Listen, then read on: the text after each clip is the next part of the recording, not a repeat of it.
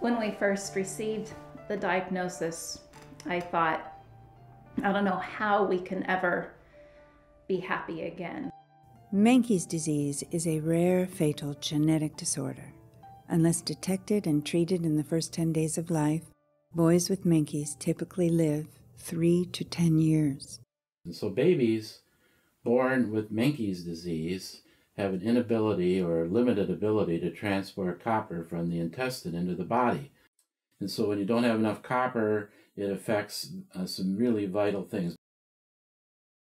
Menkes disease is sometimes called kinky hair syndrome due to the brittle, twisted hair infant boys with the condition display.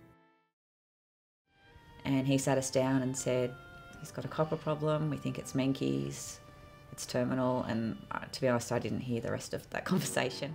It's devastating information. And usually they're told by their pediatrician that there's really not much that can be done. That's largely because the treatment of this disease doesn't occur soon enough. First 10 days of his life, we were in the NICU with him. That would have been the time to run the test, but no one thought to do it. Early detection is critical in Menkes patients because treatment needs to begin in the first 10 days of life to be most effective.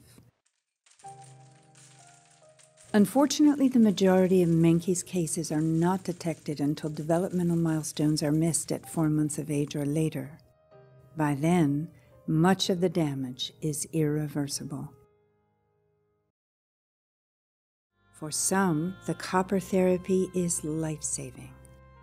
Now there are some cases where it has worked better, and that's because not all the mutations are the same.